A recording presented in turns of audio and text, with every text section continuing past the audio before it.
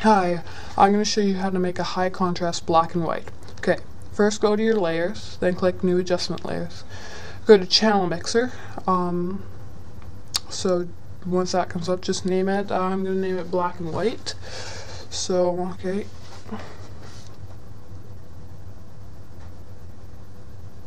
Okay, there we go. Okay, so make sure you click on the monochrome button at the bottom of the screen. You can fiddle around with the red. I wouldn't suggest using the green or blue just because it doesn't look very good. So I like to keep it normally at 100%. So there. Go to Layer again, New Adjustment Layers, and click Levels. Press OK. So you can just fiddle around with the knobs there. You just make a nice high contrast black and white.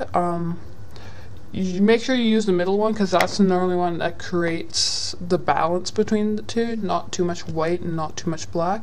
So let me just find a good one here. Yeah. Okay. See, that looks pretty good. Okay. And that's how pretty much the black and white. Bye.